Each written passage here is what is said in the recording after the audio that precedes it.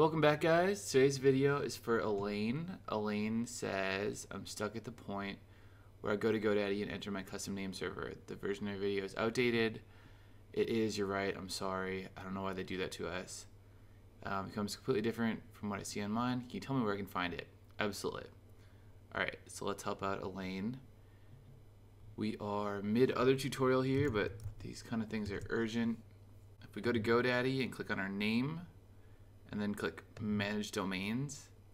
The new way to swap name servers is just to click on the 3 dots right here, and then click Manage DNS, because that makes sense that they would put the most important thing on 3 dots.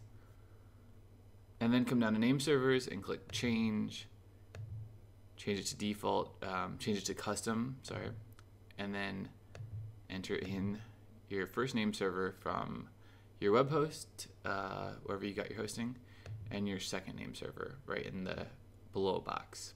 And then click Save.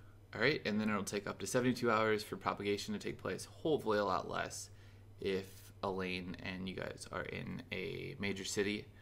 Hopefully a lot less because the servers update quicker. Alright, so that's how to do it. Hope that helped. Sorry again that the video is outdated.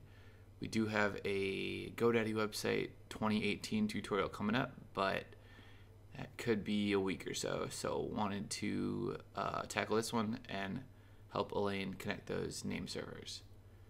So thanks a lot for watching, because I really enjoyed making this for you guys. Please make sure to subscribe, and I'll see you guys next time. All right, talk to you soon.